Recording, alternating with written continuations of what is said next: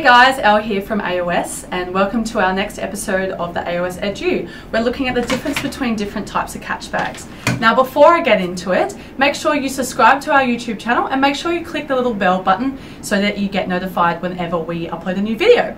So getting into it, we have two different types of catch bags here. You might be asking yourself, why do we have two different models? Mainly because they do the same thing, but sometimes there's an upgraded version that can provide you a bit with more benefits, okay? So coming to this quite basic catch bag here. So it has a little clip here that you can undo and open, just like that, which if you're going scallop diving is a fantastic catch bag to catch your scallops in, just like that.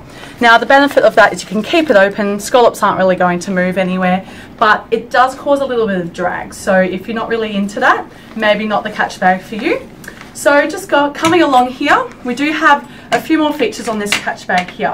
What you can see here is a spring-loaded handle. So if I push on this handle, it's actually going to open up like this. And if I let go, it's going to close. So if you're really into cray diving, I would definitely recommend a catch bag such as this.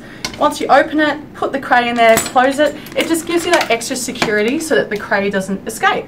What's also awesome about this catch bag is that there is a zip at the bottom. So you can simply unzip it and let the cray fall out the bottom or whatever you've caught, so that you don't have to spend time flipping it over and trying to get it out. As we all know, crays can be a little bit fiddly when playing around with them.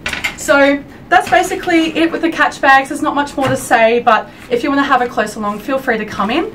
But I hope you enjoyed this video. Make sure to like, comment and share. And if you have any more suggestions on what kind of AOS Edu videos you would like us to upload, please let us know. Otherwise, have a fantastic evening and we'll catch you next time. Bye!